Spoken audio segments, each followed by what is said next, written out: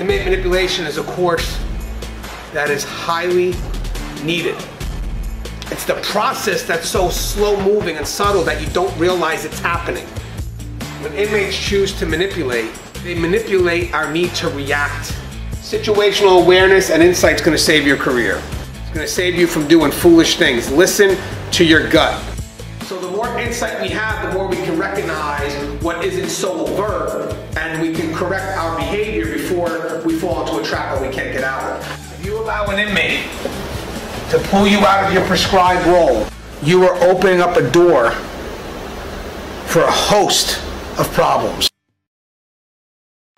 Inmate Manipulation, the psychology behind inmate manipulation. Available now. Link in description.